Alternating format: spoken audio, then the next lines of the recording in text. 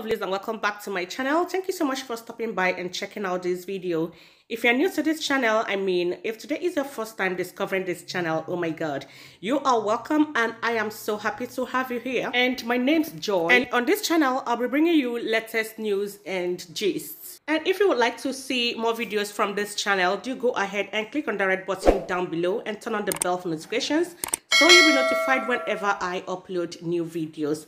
With that being said, let's get into the video. Ejiofor, you are counsel to Nnamdi Kanu, and you'll be quoted in the papers saying that your client has been badly treated, not just by the Nigerian authorities, but also the Kenyan authorities involved in the entire saga.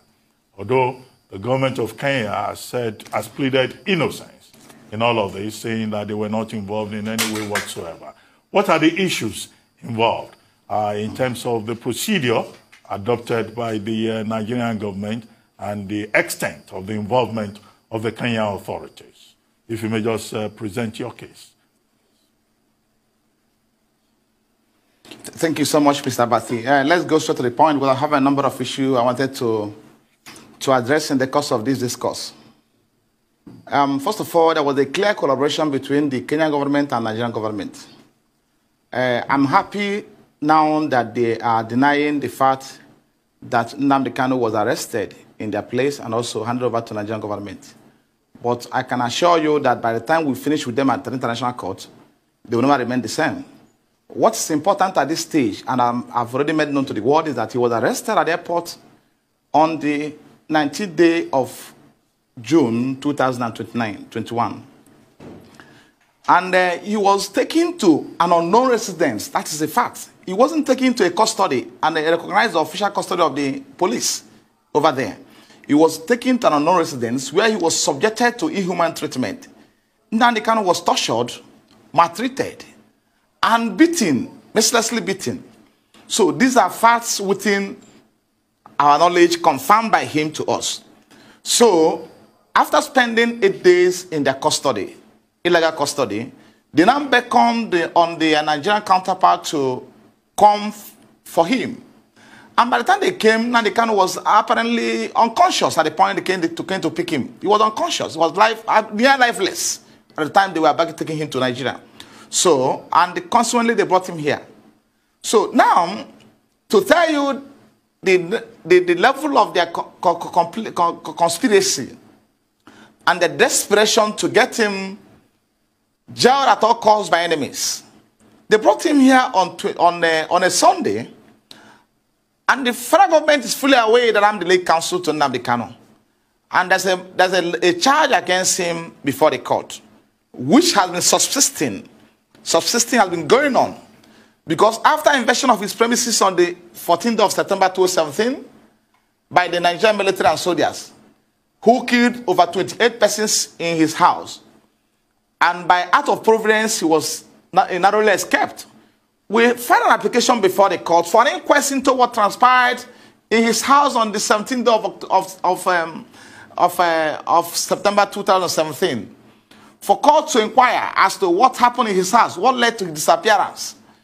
And we are still in this process, because that is fundamental. This is a person that has expressed to the world that he's ready to come for his trial on October 14th, 2017. He wasn't planning to leave the country. He wasn't planning to run away from the trial. He was ready to come for the trial on October 14th. Matter was stated for commencement of trial. Then on September 17th, his house was invaded. So to tell you that the government was not ready at the time to prosecute him, because they have no evidence to establish even the charge preferred against him to even date. So they went after his life. Now it's compelling on the part of the court to inquire what happened to this person I granted bail. What led to his disappearance?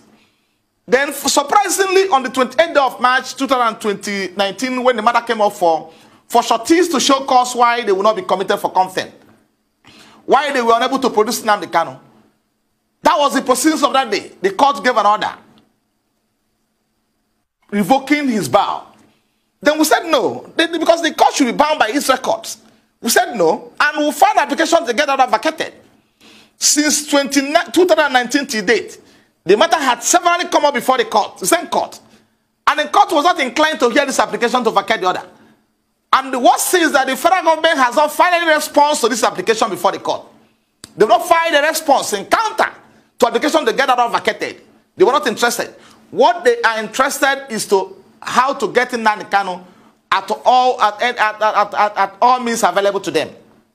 So now, he was brought into this country on Sunday, after being detained, maltreated, subjected to all forms of inhuman treatment, and inflicted with severe injuries on account of handcuff that lasted on his hands for over 4 hours till before he was brought to court. And you can see him on handcuff in court on that day. Those injuries are still there. And a number of medical issues he's having today on account of what was the kind of treatment that was meted out to him. So they took him to court on a Tuesday. Labaran Chaibu Labaran, who is the counsel that was in court on that day representing federal government, is fully aware that the Sefai Ejiofor is the lead counsel in this matter. And I've been in court with him in all cases affecting Nnamdi Kanu and IPOB. He never extended the courtesy of informing me that that my client was arrested, was abducted, because in this case wasn't arrested. So, but when we get to that bridge, we'll cross it. He was abducted and kidnapped from Kenya and brought into this country. So now he didn't feel it confident, didn't see it confident or deem it appropriate to inform me that my client was arrested and has been brought to court on Tuesday. So that shows there's a collaboration between the government in question, as we stand today, and the people who were appearing before them.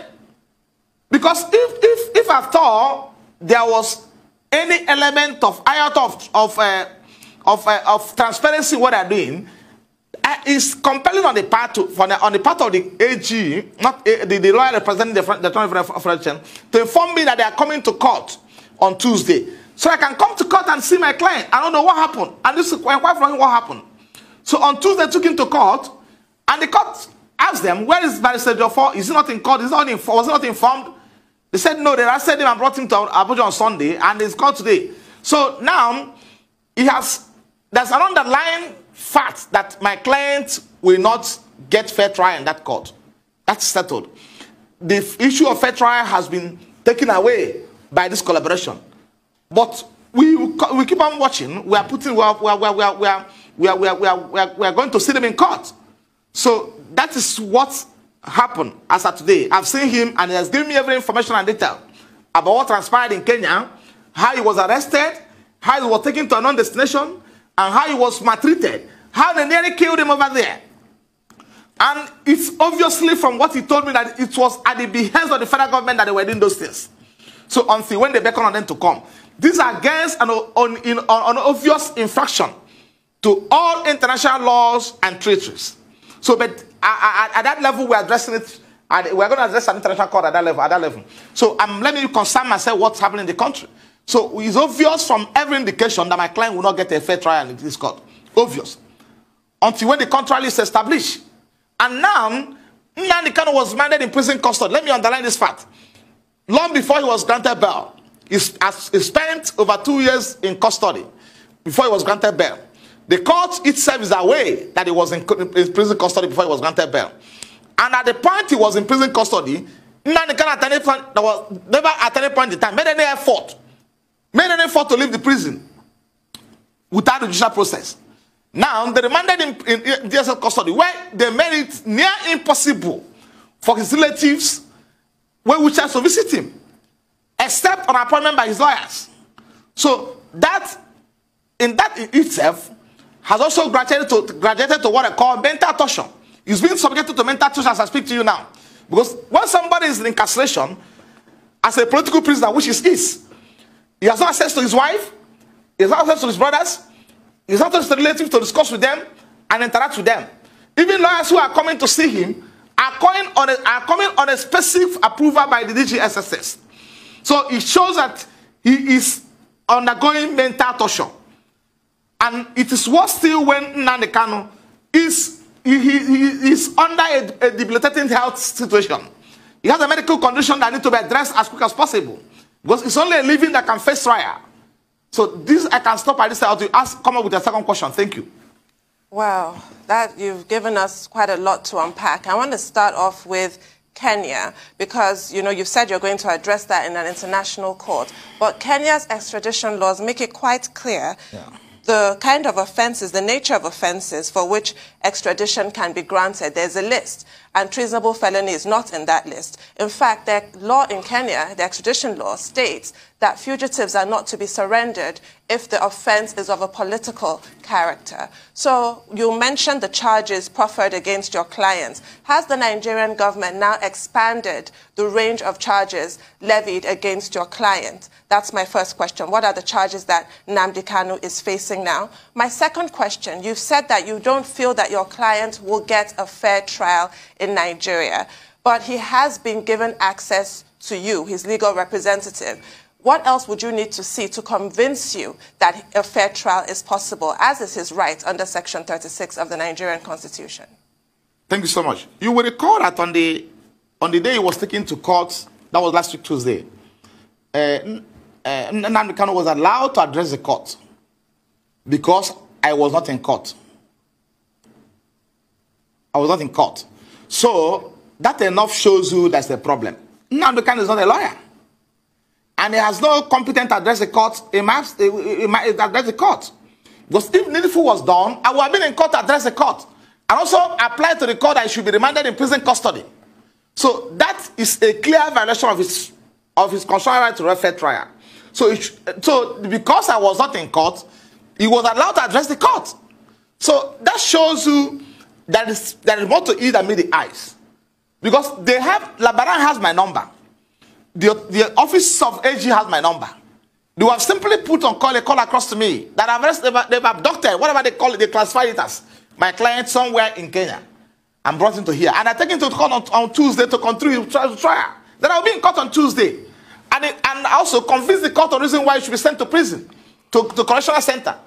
But in this case, the court allow him, which is abnormal, which is unethical, allow him to address the court.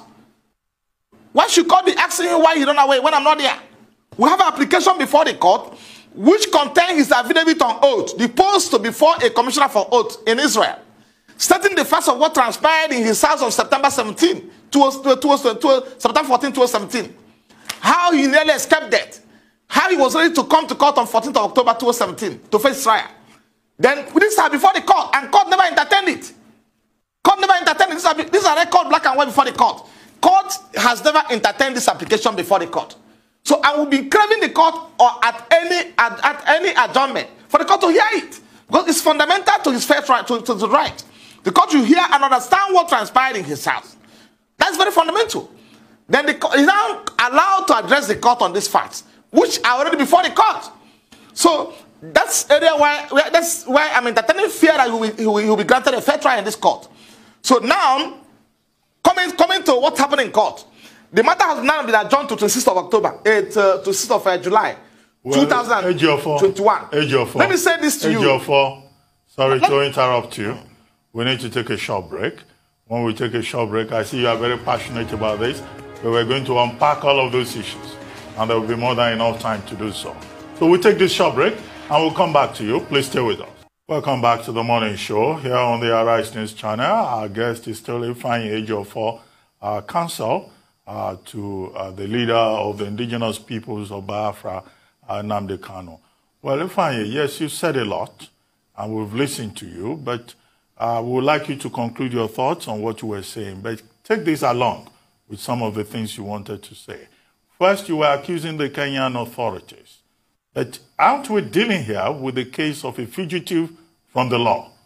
A fugitive from the law who was also organizing against the Nigerian state along borders. I'm sure as counsel, you are familiar with what is called cross-border crime, transnational crime under public international law, and the role of Interpol in that regard.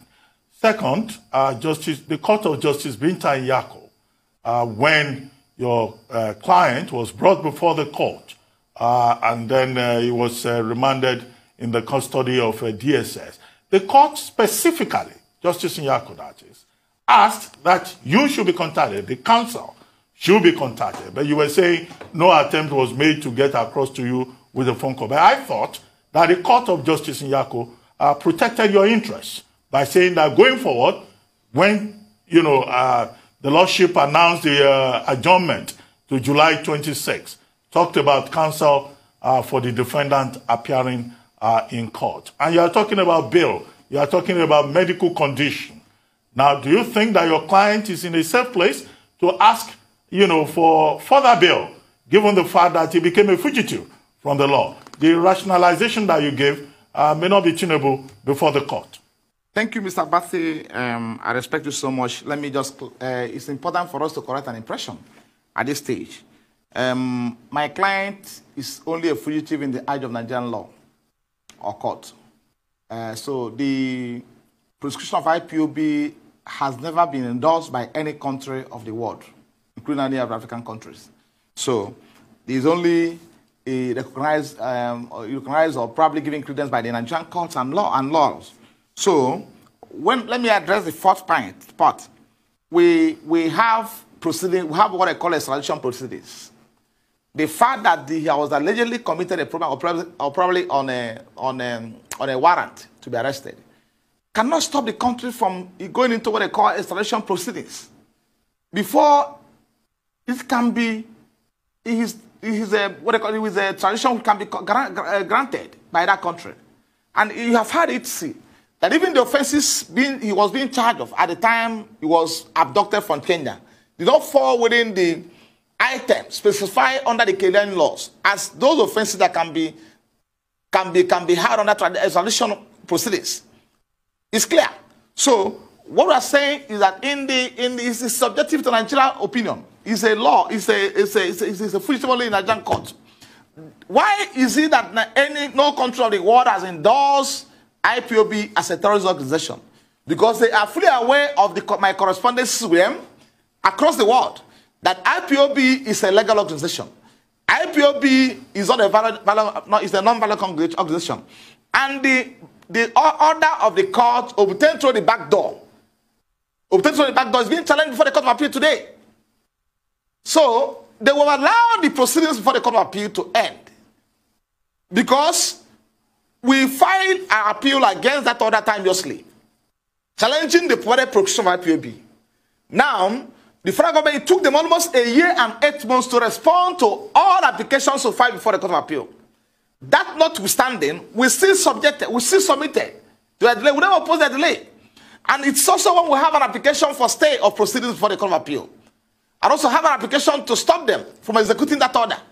So these are applications before the Court of Appeal. And they've been run away from the court. I can confirm that to you. I have documented the case file. They've been run away from the court. I'll tell you when they file their respondent brief. Even on the day they file a motion for them to enter appearance out of time, or for their brief to be accepted out of time, we file our reply to their brief on the same day in Court of Appeal, expecting the court to allow us to hear our appeal. And the court didn't hear it. The court didn't hear it. The panel constituted to hear our appeal, didn't hear it. About 10 o'clock, they send a message across to us that the court will not be sitting till date. So now, coming to the aspect of not informing me before he was taken to court, I'm not talking about what transpired in open court. I'm talking about the duty on the prosecution, on the part of the prosecution in this case, to call me when he was arrested and inform me, because he owed me that compelling obligation to inform me and tell me that the matter is called, my client has been arrested or abducted, whatever you call it. Then he'll be taken to court on Tuesday. Then I'll be in court to address the court on some issues, not to my client to allow to be asked to address the court. So, and the court is fully aware that he was coming to court on that Tuesday. Because if you watch the proceedings that took place on that day, president of the court, he never lasted for more than 10 minutes or 15 minutes. He never. He was just brought to court and informed the court, they transferred him to DS custody. The press were stopped from seeing him, from interviewing him. He was blindfolded. So tell me what offense has he committed? Even in the eyes of Nigerian law, Nnamdi Kanu is still presumed innocent today. He's still presumed innocent by virtue of Section 35(6) of the Constitution. So he's still presumed innocent today of all allegations against him. So he's being subjugated as we speak now. Of course, you know, a lot of things are going on. Both media trials. People are being paid to come and confess and say some things against Nnamdi Kanu. But I don't think I have any issue with that one. When we get to court, we'll address it. Media trials are ongoing. Somebody will come and tell the world that I'm an ESM member. I was admitted to, and so Nnamdi Kanu said this. It's an open court that we have to establish that thing. So we have to be circumspect on the media trial going on against Nnamdi Kanu because he has been arrested, he has been abducted and brought to Nigeria. So what my challenge and my concerns is stem from the fact that I was not informed that he was arrested. 1, 2, I was not informed that he was being taken to court on a Tuesday. So I believe the Rabalan Shaibu is under compelling duty to tell me because we are sending correspondence and I have my number, I have no number. If you can hear me real quickly. So what happens on the 26th? A lot of people are you're talking about bail now. You're talking about the fact that he's got medical condition, he should get bail. But on the other side, on the side of the government, what they're saying is he's jumped bail before. So how will it be easy for you to be able to prove that case that someone that has jumped bail before he will let go? You're also saying that they should put him in prison and take him out of GSS custody. Are those going to be the things you're going to be pushing on the 26th when you get back to court? Thank you, Rufai. What I'm saying is that in the first place, Nnamdi Kanu never jumped bail. Let it be clear to everybody. He never jumped bail. Because if the federal government was serious about prosecuting Nnamdi Kanu, if they're serious about prosecuting him, they will allow him to come to court on September 14th, 2017, October 14th, 2017, to face his trial. Are you telling me that soldiers that invaded Nnamdi Kanu province are not from Abuja? Are they acting where they acted under the instruction of someone in Abia State? The answer is no. They came from Abuja, they have the instruction of the federal government to go to his house. So, and they are fully aware that Nnamdi Kanu was scheduled to be in court on October 14th. And in one of his broadcasts prior to the invasion of his premises, he told the world that he's coming to court to over 1 million members of IPOB.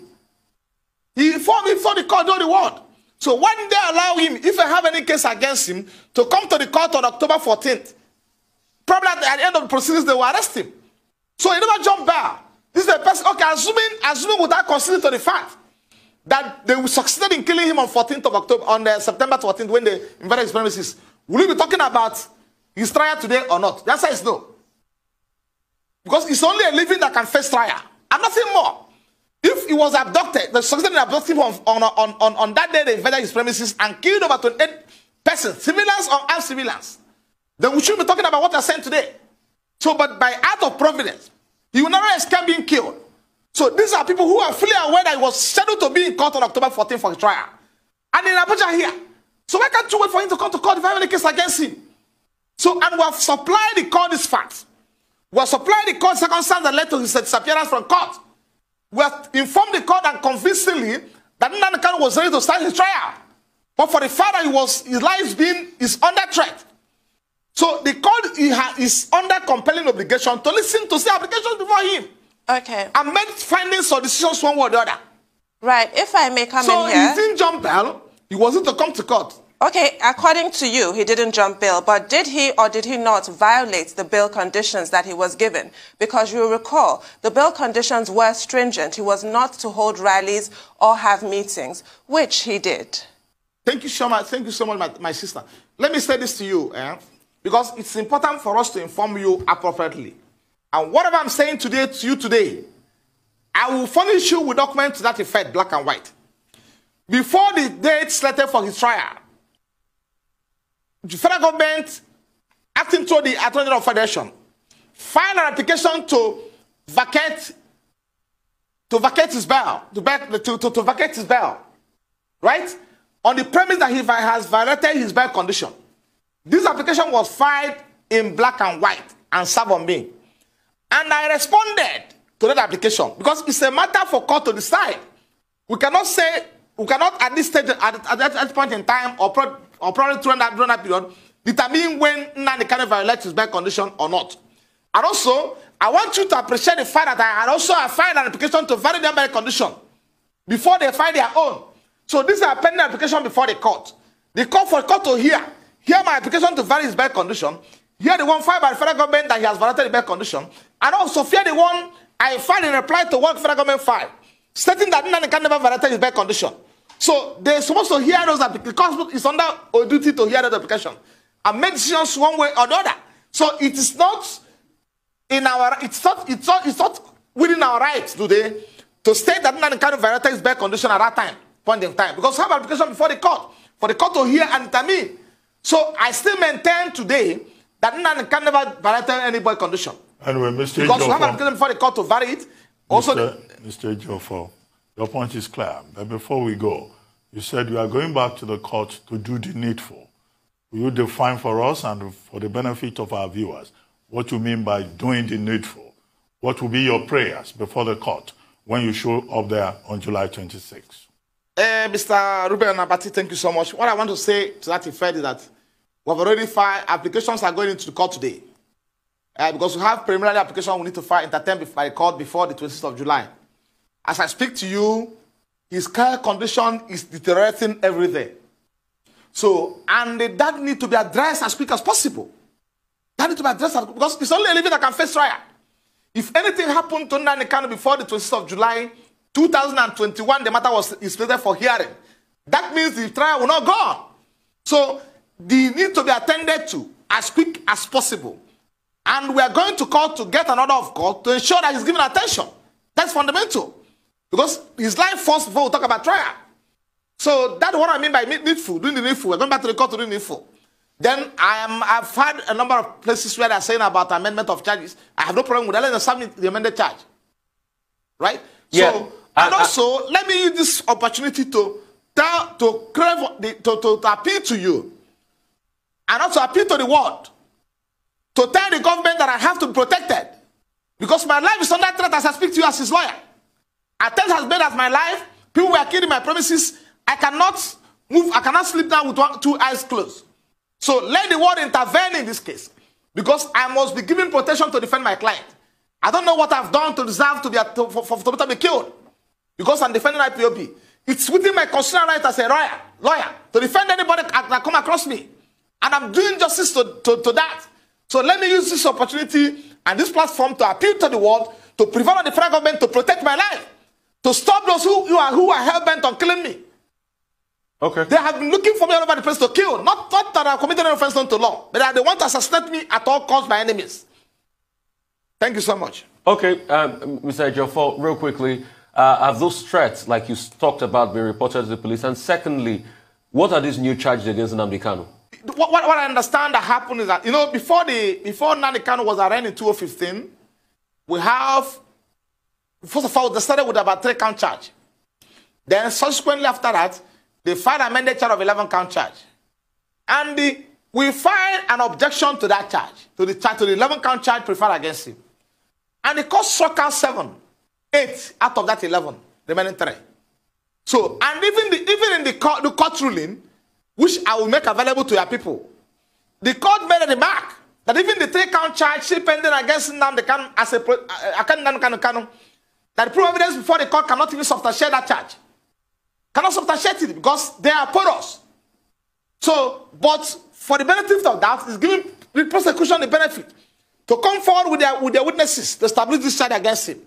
So now, what we are seeing today is that those charges, the court struck out, has been referred by the federal government. That's what we're seeing today. The charge, the federal government, the court has struck out, the 8-count charge, the court has struck out sometime in the course of the proceeding, has been referred, resurrected by the federal government again. But my brother, we have no problem. We know that Nnamdi Kanu, the whole world know, is a political prisoner.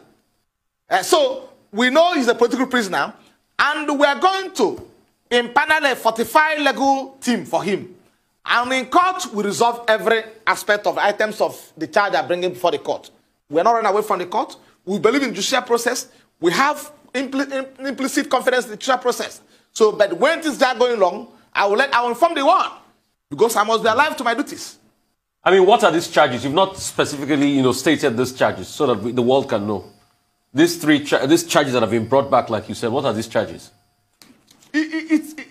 It's an old charges. I may not be able to rephrase offhand. Has to do with the possession of illegal equipment belonging to unlawful society, and recall that at the point they filed this charge,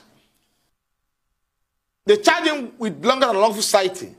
IPOB has not been prescribed at that time, and the court stated in his ruling that IPOB at the time is not an unlawful society. So, on the strength of that order, they stop arresting IPOB members when they come to court. So, and to make things easy for them, they went back to the court. And without a knowledge, obtain an order to prescribe IPOB, which I challenged before the Court of Appeal today. So, These are charges they filed, belonging to production of materials and also what they call it, other offenses will not be stated up front. I don't think the issue is about the 11-count charge. Those ones are in the public domain. Recently, we were told that the government is going to amend the charges, add more charges, including murder charges. Now, have you been informed? Have you been apprised of that? Because, you know, previously, the biggest charge was treasonable felony, which carries the maximum of life imprisonment. But if murder charges are going to be added, then that's a capital offense that will carry the death penalty. So are you aware of this amendment, of these additional charges? Have you been informed ahead? And as for Kenya, that you've been talking about, the High Commissioner of Kenya to Nigeria insists that, in fact, it's derogatory, it's insulting, it's malicious, and it's defamatory of the person of the president of Kenya for anybody to suggest that Kenya was involved in any other way. And that was why I asked you the question about trans-border crime, transnational crime, you know, cross-border crime, and whether, in fact, what we're dealing with here is Interpol working directly with the Nigerian government. Okay, Mr. Abati, for the benefit of that, let me just spare some time and address you on this point. I wanted not to say it, but let me just say for the benefit of that, for the world to know. When Nnamdi Kanu was arrested, abducted in Kenya by the Kenya police force at airport, he was accused. He was primarily accused by the people that arrested him of committing offense, for committing treason offense in their country. And at the point in time, they were apparently or presupposedly acting under the impression that they don't know the person they're dealing with. So now the game changed when they took him to a place other than the police station or any of the approved official detention facility of the Kenya government. They took him there and started maltreating him. So they were discussing with him, interrogating him on the basis that he has committed offense against the Kenyan government. So I am telling you what I have with me, the impeccable facts I have with me. And I have every evidence to establish that in the course of time. Because when we get to that international court, the Kenyan government will come to defend themselves. We'll have facts, information, documents to show what happened to him and where it happened. So, and when they became convinced after 8 days of maltreating him, torturing him, subjecting him to all forms of inhuman treatment, that Nnamdi Kanu never committed any offense unto law in Kenya, a British citizen for that matter. Then they ran back on, because it's a collaborative something. It's like there was a conspiracy in the first place. So because they know probably he has meetings, he will be attending a meeting in Kenya. So they have that intel. So they ran back on the Nigerian government to come and pick him without due process of law being adhered to. So if he has committed any offense unto law over there, remember he's a British citizen, they were subjected into extradition proceedings. So this took place in Kenya. And we have the facts, we have documents to show to the international community and in the fullness of time. As I speak to you, I've written to foreign government. His attorney in overseas are taking up the matter over there. So they're being smart by half for denying the fact that Nnamdi Kanu was never arrested in Kenya. Let them go to court. We're already in court with them. They're taking them to court anymore for now. On what transpired in Kenya. That he was abducted, taken to non-residence, maltreated, beaten mercilessly, tortured.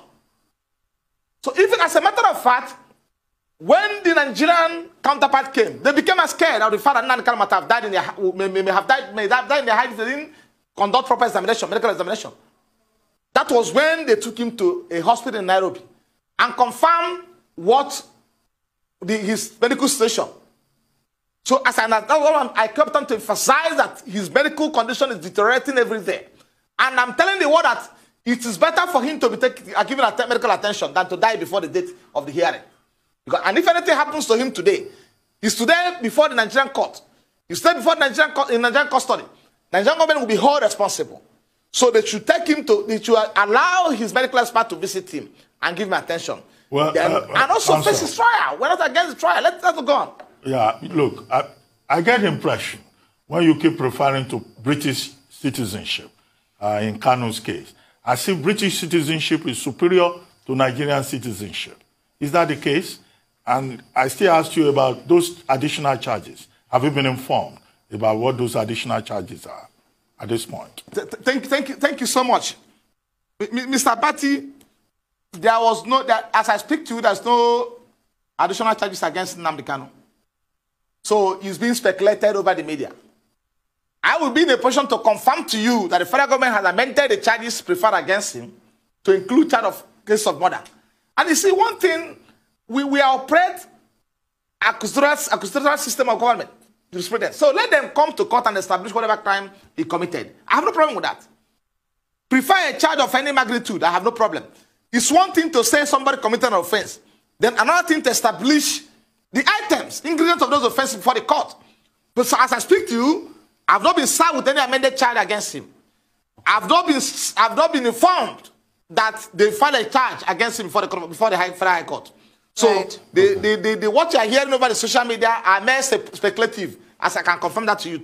Right, Mr. Ejiofor, you know the binding effect of legal precedent. So I want to remind you of Asari Dokubo and the Federal Republic of Nigeria, where the court upheld the corporate existence of Nigeria as indivisible, indissoluble, a harmonious sovereign state, such that the rights of the individuals are suspended when it comes to national security. What is your comment on that ratio in the context of Nnamdi Kanu's case? The Asari Dokubo's case has to do, what they are relying to, has to do, it has to do with application for his bail, when application for his bail was made. And that was ground upon which the court said they cannot grant him bail. So, but in this case, we have not made an application for his bail in this instance. We are talking about his health condition. And I am not saying that you should release him to go and attend to himself. I want to attend to medical challenges. What I'm saying, in effect, is that they should allow his experts.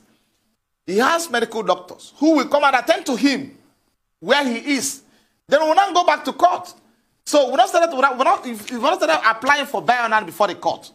So what you are talking about, for him to be given immediate medical attention to avoid dying in custody, because his health is deteriorating every day on account of the torture meted out to him in Kenya, and the extension of the torture here, because by keeping him in solitary confinement amount to grievous torture. So when we get to the bridge on the cases you cited, we'll cross it. I have no problem. We've been in the matter since 2015, and I can assure you the federal government have no evidence to establish any case against Nnamdi Kanu. Okay. As a matter of fact, real quickly, interesting turn, Barrister Ejiofor. You talked about him being taken to a hospital in Kenya. You said there was a medical report out of there. Is there anything we need to know as regards that? Because now you are saying that same medical report is based on what you're talking about, that is ill health, and that's why you're asking for a bail. Or you want his experts, a medical expert, to come see him. Is there anything we need to know about that medical report out of Kenya? What I'm saying is that the medical report in Kenya is where he was examined, briefly examined before being brought to Nigeria, is clear. And we are pursuing it over there. So let me hope that Kenyan government will not also compromise in this regard, because we have records to that effect. So, but what I'm saying is that Nnamdi Kanu's health condition is in a terrible state. So, and we are appealing to the government of the state, the government of the Nigerian government, to allow his medical doctors to examine him where he's being kept. So, I don't want to go into the details of what is contained in his medical report now. So, but in the course of time, you will get to hear all. But I've told you, as a lawyer, as his lawyer, whom he has narrated everything to, the circumstance that led to his arrest, what was done to him, and also where he was kept. Terrible environment. He was kept for 8 days before being brought to Nigeria.